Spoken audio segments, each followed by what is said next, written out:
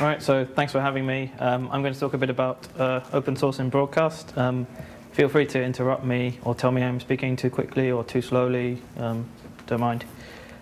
So to begin with, quickly, I'll try and narrow what I'm going to call broadcast, because if I don't, we'll be here all day. And I'll call this television. Yes, there's radio.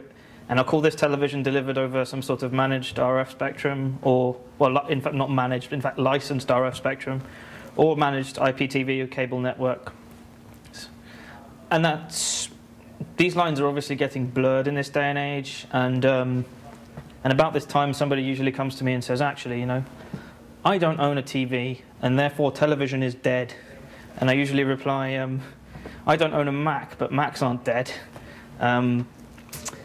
But yes, the lines are getting blurred, and if I don't restrict what I restrict it to, we'll be here all day. So yes, in the blurb, in the presentation, in the sort of introduction, I said there's very little use of FOSS in broadcast. And to be honest, it's in some ways we're in, say, I don't know, 1995, 96, that sort of era where we're in the sort of lowest days of Wintel dominance in server rooms, if you try to parallel with the IT industry. Broadcast has, well, maybe less so these days, but certainly in the past, large budgets, and was a big fan of sort of big engineering solutions. The other issue is there's a legacy of analog, and I might touch on that a bit later. Lots of guys are scared of the command line in the industry. But that said, change is on the way. There's a sort of bigger push in the industry towards IT-based workflows, and in fact, I would say certainly in Scandinavia, Norway as well, it was a big leader in this area. Many companies doing sort of IT-based broadcast things. VizRT, TVips, Tandberg even, you know, came from Norway. So it's actually certainly in other parts of the world we're nowhere near as advanced as we are here. On the other hand, a lot of consumer devices, certainly set-top boxes galore, pretty much all, I would say, universally now run Linux, except maybe the Microsoft ones. But even then, certainly in the UK, what they did was the Microsoft stack was being such a big problem that they reflashed 400,000 boxes over the air with Linux. But that said, none of this is exposed to the end user. Certainly on the consumer end, that's for, I'm going to use the phrase conditional access purposes, which isn't the same as DRM, but is closely intertwined. And that's probably the big reason it's not exposed to the end user. Conditional access being checking if you've paid for the service, and DRM being managing the controlling the content that you've bought. And those, whilst it does use a similar technology stack, those are two different things. And there are some operators around the world that do one but not the other. Certainly they do conditional access, but they don't do the DRM bit. So what's the upside? The broadcast chain is really segmented into different pieces, so you can take free and open source applications and stick them into place. It's very, very heavily standards based. Probably the most famous of which is DVB, but there's many others, including SMPTE in the more professional domain, Society of Motion Picture and Television Engineers. And as I said, there's more convergence with the IT industry and IT standards. Certainly IPTV inherently is more aware of open source than traditional broadcasting. I've given this presentation over a number of years, and it's certainly changed, but back when I think the first time I gave this presentation was in FOSDEM 2011 or maybe 2012. And back then when I was going, yep, oh, sorry, yep. Could you slow down a bit? Yep, sorry.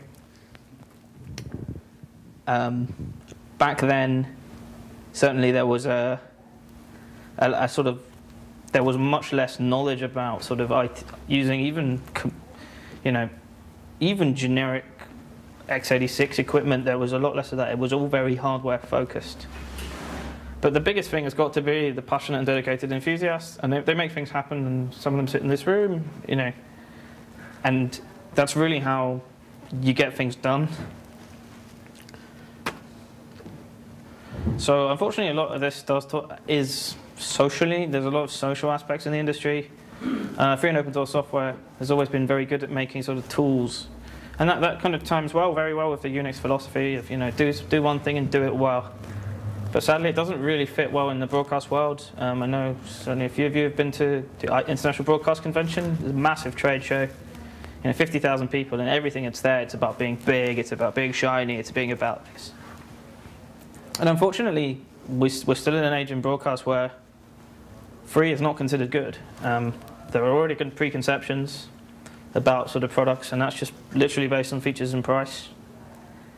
And then again, it's about finding the right people in a broadcaster, usually in a small to mid-sized broadcaster who can push free and open source. And in fact, in most places, it's actually 1 or 2 people who really push it and actually make it happen. So towards the beginning, people said to me, "Oh yeah, you should do this, you should do this," and expecting other people to redesign their architecture around open source, free open source software. And that's really not going to happen. Certainly not in a 24-hour industry like broadcasting. People are not going to rebuild their chains. People are not going to make day-to-day changes. And unfortunately, in reality, as I'll touch on a bit later, the people that, by the time people are looking into free and open source software and broadcasting, it's because they've exhausted everything on the market. And then you get very, very, very niche sort of requests that people haven't found in the market. And my personal opinion, at least, which you can feel free to disagree with, it does require some sort of dictatorial attitude to say, yes, you have your niche case, but at the end of the day, we need to focus on what most people want and become a jack of all trades, a master of none. And in many cases, that does mean less is more in terms of features, maybe fewer features is more, I should say. Make it clear to people, what this does and how they can use it in their professional environment, because at the end of the day, if you as an engineer go and choose, I don't know, let's say Tandberg, because they don't really exist anymore, and if Tandberg fails, it's Tandberg's fault. Whereas you as an engineer, if you choose open source and open source fails, it's your fault. And there's a big difference there. So people do need to feel comfortable with what they're doing, because this does run 24/7 mission critical things in many cases. So a lot of the open source free and open source software in broadcasting is based around these 2 projects. First is X264. It's a best-in-class H.264 AVC encoder. In reality, that means it wins in a lot of the codec comparisons between commercial alternatives. It's used in a variety of different industries. Web, so YouTube, Facebook, Netflix are the big ones. Vimeo as well for web, and pretty much every single other place. Blu-ray, so I worked on the Blu-ray support many years ago, and Warner Brothers released pretty big titles. We're encoded with X264. The Friends box set, I think it must be about 1,500 NOK, something like that. It's a full, I think 12, 13 disc set. They really, the person there actually, really went out on a limb and said, we're going to use open source. And in fact, there've been no technical issues at all with the encoding on that area, which goes to show really that you can push your really, really top tier titles that people are spending, for a Blu-ray disc, quite a serious amount of money on, and actually encode that with open source, and it will work well. The other sort of new area is cloud gaming. There's the PlayStation 4. It's quite interesting. That's where, if you're not aware, you play a game in the cloud, and that's compressed over a low latency feed and displayed to you. Steam has also started doing that with X264, and etc., because there's a myriad of other things people do with X264.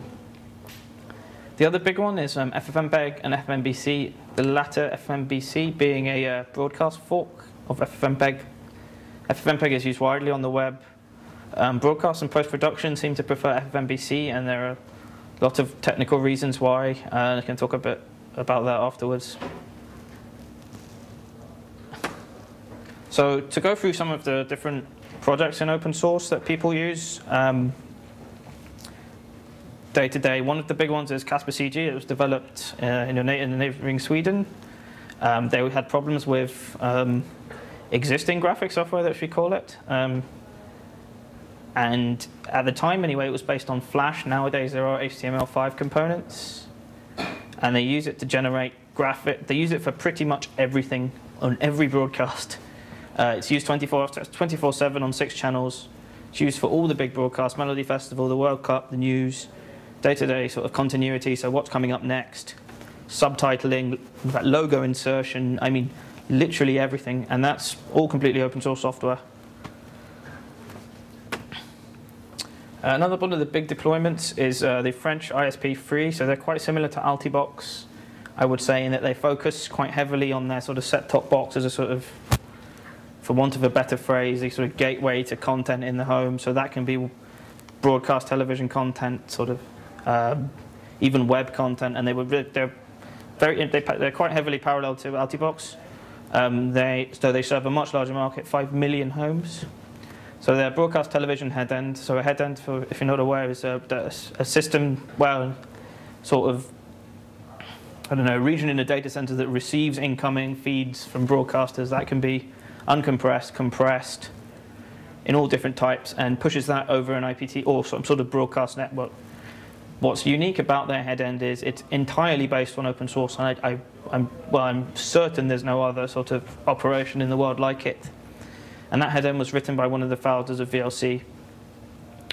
So all the PSB, public service broadcasting, and commercial channels are encoded with x264, the major channels. So their equivalent of NRK, their equivalent of TV2, at quite a serious scale.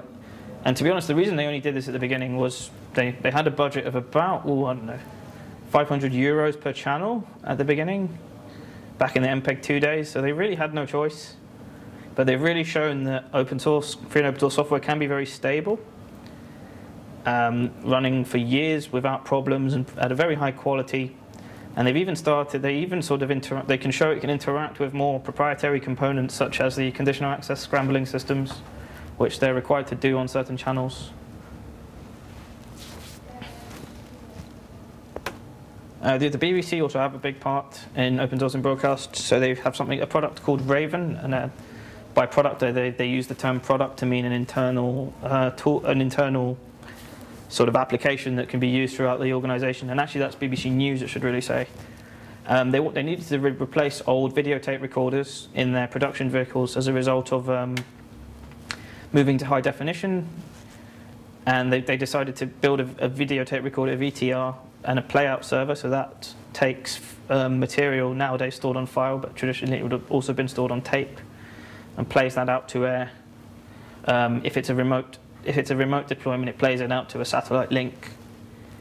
And that's all based around FFmpeg. And in fact, they probably take it to a bit of an extreme about FFmpeg, and they go quite far with the Unix philosophy. In the sense that if you scrub on the timeline in their application, it will launch a new FFmpeg process. Everything is piped throughout the application, which is quite an interesting way of doing it. What's interesting, it's just a generic x86 box with a Blackmagic SDI. I'll talk about that in a minute, actually. And it's deployed widely. I think they've published, they say that they have something like 500 now on their website. It must be more by now. So, and they've extended it a lot to do a lot of things that traditional broadcast equipment can't do. So metadata things, so tagging content in the field, and just a huge variety of things. And it's used for all the big events. So the news during the Olympic Games was broadcast from the Olympic Park. That was used for playout. When the Queen of England had her 60th anniversary, the Jubilee, it was used for all the big. There was a big spectacle, and they had and it was used for all the sort of playout of the recorded content. And I think it's probably the largest use of free and open source software in the whole of the broadcasting in terms of numbers of viewers. I'd say tens, maybe 20 millions of people watch BBC News in the UK and abroad. And I go to meetings, and then I say, people say to me, "Oh yeah, we don't think this open source software is good enough. We'll use it maybe in Asia or in India, but we can't use it in Europe. It's not good enough." And then at one meeting in particular, BBC News was playing in the background, and I say, "Oh, you keep saying it's not good enough, but what do you think's actually playing out all this content to, all this stuff to millions of people around the world and in the background?" And it almost certainly was Raven. So that's one of the Ravens. I think that's in the Olympic Park. So the idea is it can ingest all sorts of content. So you can see a card readers at the front. And I'll talk a bit more about card readers, because memory cards, because those are quite interesting afterwards, because those are all consumer memory cards. And one thing Linux yet doesn't support is professional memory cards. I'll talk about that in a second. And you can see these are all just, they're not even actually one-use servers. They're actually generic sort of low height mini ITX machines, so they can put two side by side.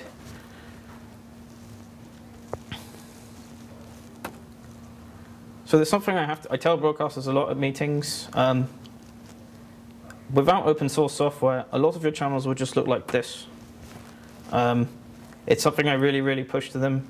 If you know, there aren't press releases, there is no big sort of song and dance about open source. It sits there in the background, but without it, certainly the BBC, certainly SVT, I know a few of you were there, would say our channels would look like this if it wasn't, well, without the cursor, obviously, but without open source. So, it's something I try to emphasize is try and work on projects for the 99%. If you do want to get things to happen in broadcast, and not ignore, but maybe play down the features for the sort of maybe need a few more 0.0001%, because, okay, you can come to me and say, yeah, I need a screen grabber that can somehow output me a modulated stream, but this is not what people do in broadcast. It is a segmented thing, and if you do want to, get people to use things in the broadcast industry, you have to sort of make it fit with an existing infrastructure. It's a conservative industry. So the other thing I'm quite interested in is memory cards, and these are professional memory cards. So on the left is the Panasonic card. It's a P2 card. It's card bus based, and on the right is the Sony version. So the two big camera manufacturers that they would use. In the past, it would be tape. Now they use these memory cards that are some sort of solid state RAID underneath, in various shapes or form. So the one on the right is Express cards based. So Linux doesn't have support for any of these yet. So first of all, I made a big GPR. So a lot of the card readers do run Linux, so I made a GPR request, and I got a massive code drop that was a crazy mess. We've all commented in Japanese, but it works. It's just old and needs updating, and all the code's all there. I'm maybe not the person to upgrade all the internal kernel APIs and APIs, but it's there and it could be supported. So SXX was more of a I can't never say this right. SXS, SYS, yeah. Reverse engineering was more of a complex issue, because I got some code from Sony, but not everything was there, and for reasons I don't quite understand from a GPL perspective, whether they're allowed to do some sort of NVIDIA style thing. But it wasn't, because there didn't seem to be a separate binary, a separate sort of unit that was DL open. So were they allowed to just include code that just wasn't there? But anyway, didn't really want to argue with them, so I decided to reverse engineer it. What I did was use QEMU and a machine with an IOMMU. And what I could do then was install Windows XP inside that virtual machine and the SYS drivers. And they could then pass through the PCI device, and they could start dumping all the. And so Windows picked it up as a block device, and you can see this numbers of blocks, blah blah blah. I think it was a block size, 1024, something like that. Maybe it was 2048. And then, so as a result, I can then start individually reading blocks. And because I can then patch QEMU, I can start dumping the reads and writes to the base address, PCI base address register, and then seeing how that sort of, if I'm looking for block 1 and block 2, block 3, block 4. And as a result, I could then write a driver. So what you do is you just write to a few memory addresses, the block address you want, and then there's a sort of status, there's just a sort of command register, and you write 1 to it. You get you write your DMA memory address, and I can't remember if you write the length, but anyway. And you set a command register, and then you get an interrupt from the card, and then that memory address then has the data you need. And it actually worked quite well. The bit that I'm struggling with is works well, but it has a mem copy in it at the moment, which obviously is not optimal. I want to use DMA directly. I did ask on the mailing list if anyone was interested in helping me get this into mainline. Sadly, no response, but it doesn't use normal scatter gather DMA like a normal device. It just wants sort of one slab of DMA. I've tried to force it to use scatter gather, but it wasn't really interested. So you can either write single blocks, or you have to write sort of continual number of blocks. But it works, and actually it was a bit of an anticlimax, to be honest, because I expected a lot more reverse engineering necessary, but it does work. That was the rig, basically. Taking the card apart, so if you probably can't see very well, but the card is just a bunch of memory modules. And that's available as well on GitHub. Okay, so what I'm going to talk about now is what I mostly work on, which is the open broadcast encoder. So I need to give an introduction to what broadcast encoders do. So they encode video from what's called a serial digital interface. It's a coaxial cable. I think it's coaxial cable, or sometimes it's available as fiber optic. And that's usually to a transport stream, an MPEG transport stream, so 188 byte packets. And usually that contains MPEG-2 and MPEG-4 video. There's two general types of sort of encoding that's done very loosely.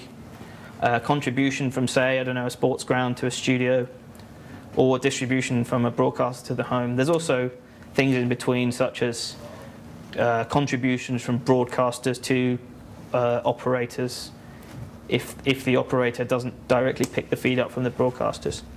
There's also transcoders, which operate in the compressed domain. That's it. At least in traditional broadcasting, that's a transport stream to transport stream. For example, when NRK HD used to broadcast, and I think about maximum 12 megabits, that could be a bit too much for the allocated bandwidth on a standard ADSL connection. So they used to use transcoders to sort of lower that a little bit. Usually these are ASIC-based or FPGA-based. There's a lot of buzz about doing this on the GPU, and I have to go to a lot of broadcasters that should know better and say, this is not realistic. Encoding is a serial process. GPUs are good at doing heavily, embarrassingly parallel tasks. So the Open Broadcast Encoder, which has quite a strong root in Norway, originally formed with help from NextGenTel and various others around the world to build a professional broadcast-grade open source encoder on commodity hardware. This was just based with various frustration with existing equipment, which I could talk about maybe a bit more privately, maybe not necessarily good to talk about on camera. But one of the issues was they were told, various people who helped out there were just told to buy new equipment when the current one had problems, which was a bit ridiculous. They paid quite serious amounts of money, sort of up to and including $20,000–$30,000 for one of these bits of equipment, probably even more in Norway, I guess. And not getting the sort of being locked in for a start and not getting the sort of support they need, and also to overall sort of improve picture quality and general control over equipment, and I guess try new things. And that's actually only something we've started doing recently, is trying new things that other manufacturers don't really have. So technical issues. There are issues with capturing SDI. You use a PCI card. Now, virtually all of them use V4L2, which is a bit unfortunate because you get your video from V4L2 and your audio from ALSA. These are two different file descriptors. In a broadcast, you would like to stay in sync. You can never open these two file descriptors at the same time. And there's no master clock. You can use system clock, but it's not ideal. You would rather have because in SDI, audio and video is interleaved at a byte level, well, actually in fact at a line level, but in practice, as a software developer, you deal with it as a byte level. And as a result, you are always out of sync. And unfortunately, I have proposed something to the V4 kernel people, but they were not happy. I proposed V4L2 allows you to have multiple buffers in your callback, well, in your sort of after you've polled. You can get multiple buffers in, but then I propose this is designed to be used for video, so you can have multiple planes of video. I'm not sure, I can't remember the reason why the different devices want to do that, but they do. I suggested putting audio in one of those, but unfortunately the maintainer vetoed that, which is unfortunate because there are various benefits that having a large marketplace of capture cards has. The other important thing is obviously broadcast live encoding has to be in real time, and there are patches that I sort of maintain a bit that are there to basically they buffer frames and then control the speed of encoding to make sure that there's a hard real-time hit. So we make heavy use of SIMD, SSE, AVX, AVX2, and also some MMX. And we use an abstraction layer called X264 ASM. Pretty much all the open source media projects use it now, I would say. libvpx, FFmpeg. And that's an abstraction layer that uses some sort of, it's not inline assembly, but it's an external file and still has it just calls your register 0 register. All your registers are indexed by 0, 1, 2, 3, 4, 5, or if it's an MMX register, MMX or SSC register, M0, M1, M2, M3, M4, M5.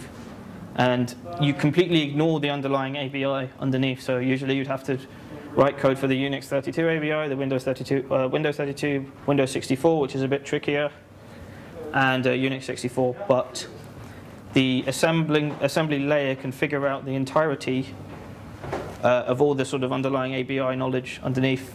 And there's loads and loads of macros to aid in this. This is actually this layer I think is now ISC licensed, so there's no other. You can use, people do use it in proprietary software. I think I'm right in saying it was ISC licensed because Flash wanted to use it many years ago, but I might be wrong there. The other important thing is if you don't deliver a standards compliant stream, your random box from China will fail, and we've actually had issues with that, which I'll probably have to talk about off camera, but that were not good, to say the least. So yeah, I am wearing a Videoland t-shirt. X264 is part of the Videoland project, but it's not the best known part, which is VLC. And one of the questions I always get is, why don't you just do this in existing libraries? Even though we always do work with existing libraries. A lot of these sort of toolkits are quite restrictive in the professional domain. Probably the most important thing is teletext or closed captioning. So teletext is used for subtitling in Europe. Still, even in areas such as the UK, where in principle we don't have teletext, the underlying professional infrastructure is still teletext based. Or closed captioning. These are legal requirements and have to be. They can't exactly fail. The other problem in meetings is it's quite difficult to convince end users to sort of use an application. This is what I use to play my videos on at home, and you're telling me this application can now go and run big television channels? It's not easy. Not to mention the internal architecture changes relatively regularly, and there's less of a focus, say, on professional uses. That said, we still stand patches back where possible. One thing we're probably going to end up using is something called UPipe. It's a brand new framework because we don't have enough. But it's more focused around actually playing professional content and building professional infrastructure. VLC, FFmpeg, GStream, a lot of them will acknowledge that their goal is to play every single file out there, irrespective of how broken it is. And that's actually caused, certainly a lot of the code to try and play broken files, that's caused a lot of issues in the professional domain, and it's one reason FFmpeg has been forked to FFmbc. UPipe, I should have given a URL, but it's upipe.org, is a possible way of trying to sort this all out. Try and focus a bit more on professional things. And it uses more modern, it doesn't, so the author built the free head end, which I talked about. It focuses more on sort of modern techniques such as lockless queues, using sort of callbacks. I can't remember. Trying to focus more on multi-core issues, not putting random locks in when you don't need them, that sort of thing. So one of the channels that was first interested in OBE was FreeCanal, and I thought it was quite interesting because they have a big focus on open source. So they're a community access channel available on Rix TV, and I think also on Altibox, if I'm right. So their playout on encoding is entirely open source, and we send feeds to Rix TV over the public internet, along with forward error correction, which is, I think, pretty unique for. It is quite for this sort of technique is used for sort of sending pictures from, I don't know, say Beirut or somewhere like that, sent over the public internet nowadays, because satellite feeds are sort of very expensive. Sent over the public internet nowadays. Most of the broadcasters do this, but I know not of any sort of full-form TV channels which are sent over the public internet. In the main, this works very well. There's not much packet loss, except for issues on the network, I think is a real issue. And I think this is the first digital terrestrial channel encoded with open source. I think this was our third or fourth encoder that we did. back, I think it's in 2011 or something like that. So a real baptism of fire was in Vietnam. I got a call one day from the CTO, I think it was at the time. They're a national pay TV and satellite platform, and they had to upgrade their channel portfolio in a very short space of time. Have many hundreds of encoders, all built on commodity hardware. This was encoding done at scale, and it was a real sort of, this was moving from single-digit numbers of channels to triple-digit numbers of channels overnight, literally. Yes, in broadcast we have lots of cool-looking control rooms, so all of those channels are encoded with open source. All of those. That's the control room that deals more with the broadcast side, so the videos, content, and maybe dealing with issues on the video side. This is a control room that deals with more of the transmitter side, so you can see a little bit here. The satellite network and possibly the transmitter network is in some of these pictures, with sort of a smaller focus on the content. For those who are interested, this is a pretty state-of-the-art platform actually. I would say it's a DVB-T2 single frequency network, so only a single frequency is used, and as opposed to multi-frequency networks, which are more common. I think it's the second single frequency network in the world. In DVB-T2, I think Finland was the first. And it's quite interesting because it allows you to have very, very small antennas, and they can also put antennas in cars and have very strong signals. If you did that currently, you'd move around different parts of the country, and different regions have different sort of well, different channels are on. So NRK, for example, would be on a different frequency depending on where you are. And I believe that's for historical reasons and for geographical reasons because of spillover between different countries. Also, various platform operators, various different service providers, mostly contribution providers. They're not really big fans of talking about the use of open source. One of the ones who does are the Icelandic broadcasters. They use it for our software for sending feeds in the football league between stadiums and the main broadcaster. RUV, the Icelandic state broadcaster, also uses it in its just literally a generic server in its vehicles. And unfortunately, I have to be vague, but there are other well-known sports and news contribution feeds around the world which use our stuff. And by now, I think we have about 300 to 400 channels. So to focus a bit more on the commercial side, productification. What does that actually mean? It means trying to package this up in such a way that we can sort of provide this as a commercial software package to broadcasters. And in practice, this means giving them a web interface and an SNMP interface, and that wraps around the open source core. But I would hasten to add, there still actually is, I think, no additional functionality in the commercial version, which I'm not personally, I don't know. It's not what everyone would do, but that's how it is. What this does allow people to do, though, is to do things when they when they order equipment from the ground up and actually design their hardware around their use cases. So, for example, in vehicles, people would like DC input. They do not want to use an inverter for no reason, because you plug your AC input back into the box, and the box probably converts it back to DC. It's pointless. They give it an unregulated input, and they can do that. You know, in-car computing is a solved problem. Sizes. Size of equipment is also interesting. We have a few pieces of equipment that are in street furniture attached to fiber networks, and so we could build ones which are very thin, very, very shallow, so quarter depth on U units, or we could even build half depth, half width units, so units which are very thin, so we can put two side by side.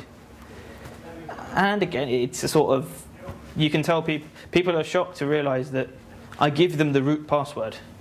You know, if they have equipment, it's not an appliance. They can do what they like on these things. Whereas currently they buy an appliance and they're only able to sort of touch it and poke it a little bit. And I guess this sort of is part of the slow move towards IT-based broadcast infrastructures. So there's an elephant in a room that I've not really talked about. I think you can guess what it is. So, by the way, that's for those who are interested, that's a Banksy, and Banksy is from Bristol, where we're based. So that's why I thought I'd put that in. So yeah, patents. It's fair to say audio and video codecs are heavily patented. People will want fees, shall we say, for the sale of these codecs and for transmission for broadcast with such codecs.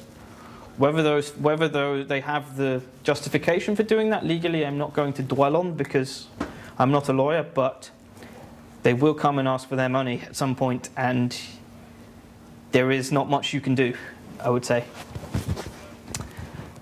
It says sale fees necessary. It should say sale fees not necessary for source code distribution.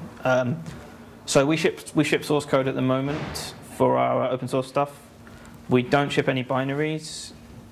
And I have it confirmed from the license holders they don't consider that a complete product as source code, and therefore such a thing wouldn't require any sales fees. In our commercial product, we do pay the sale fees. It's up to the broadcaster to pay transmit fees. This is like any other product, though it's funny when you go to them, they've been using so-and-so commercial product and assume the transmit fees have been paid. But suddenly when open source is involved, oh, the transmit fees are now of big importance, even though they've never paid them before. But this kind of goes back to the whole idea that the system is a little bit shaky.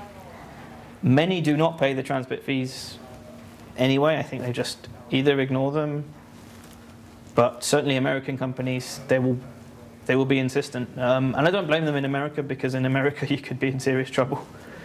In Europe, it's a mixed bag. Some do, some don't. So there's a sort of, I don't know. I've tried to touch on some of the technical aspects, but also on a sort of bigger picture aspect. And what I like to try and explain to broadcasters is we're trying to be a bit like Firefox in the IE6 days. Come along and be the alternative that's open source and draw our line in the sand somewhere. Certainly, I know there are lots of issues in broadcast with interoperability, and that kind of has parallels to the sort of IE6 days when there were problems with web standards. The broadcast industry's solution at the moment is just to throw more money at problems, and to be honest, they could do that for a while, but there are better ways. And if we can draw our line in the sand and say, we can be different like Firefox, we could actually, you know, in principle, we could actually try and push some change, because now, yes, Firefox came along, I think it was maybe what? Late 90s, they really, and in the early 2000s came along and said, you can do browsers different. But now we have an entire spectrum of browsers with all different models. You know, you've got Chrome, you've got Safari. You know, they share bits of code. They're sort of in between proprietary and open source, and you know, there are benefits, pros and cons to each. WebKit's, you know, very interesting because you have two companies who are at each other's throats, Google and Apple, but they share the same underlying rendering engine. And in principle, that wouldn't happen in broadcast. Certainly, companies who are at each other's throats sharing a major chunk of source code ain't going to happen, but it could happen. Don't usually explain this one to broadcasters because we don't really know what GCC and LLVM is, but GCC showed that open source compilers work, and arguably the open source development model is the best for developing compilers compared to, say, your MSVCs. But LLVM, you know, can show that there are mixed models that could work. I mean, I'm not going to sort of say one's better than the other, but LLVM has proven itself to be very useful in a number of areas, certainly with integration with development environments. But then again, it has downsides, such as, I guess in the news last week, it was Swift.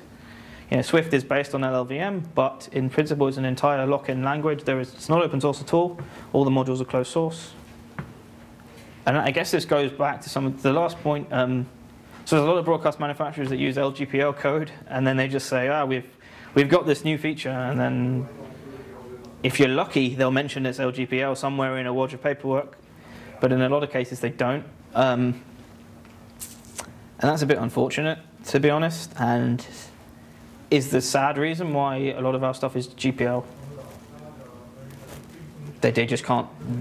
It goes both ways. We can take contributions, say, from the BBC's Raven very easily, but if we wanted to integrate something proprietary, that makes it a lot harder. The other thing to try and get more people to use it, to use open source in broadcast is events such as this. This basically involves telling open source people about broadcasting and then telling broadcasting people about open source. And we have these at major industry forums every year. I know Michael helped organize the one in the US. I usually organize the one in Amsterdam at the International Broadcasting Convention. With cooperation from various broadcasters, so usually the BBC are there, Swedish TV are there, etc. I don't think I have anything more to say, so thanks a lot for having me.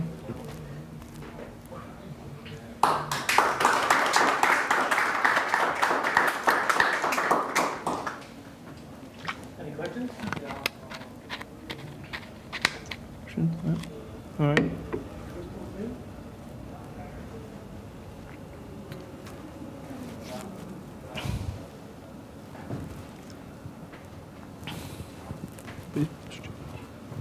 I have one small question. Yeah, go.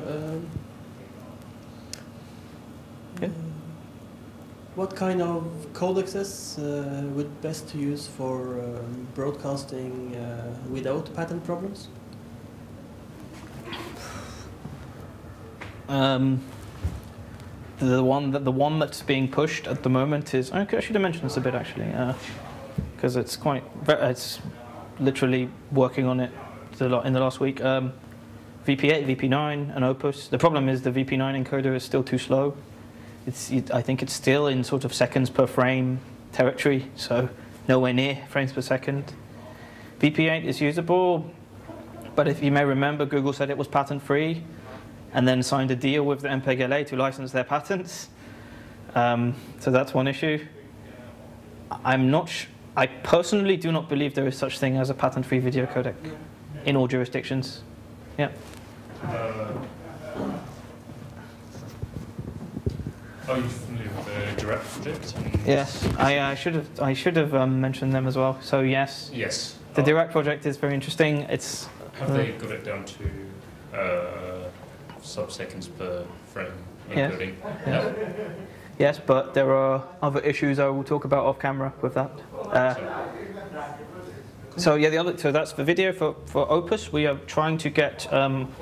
So the Opus codec is the sort of successor to OGG Vorbis, and that's in principle a patent-free audio codec. We're trying to get that standardized in MPEG transport stream, and we should have got a response by 2 days ago because we submitted it I think early May, and they have 30 days to reply, and they haven't. So we'll see. But I would like to get rid of one of the proprietary audio codecs and use Opus. And what's quite pleasing is none of the broadcasters have objected to it yet. So in principle, we could drop AAC and use Opus end to end, which would be really nice. It's one small step.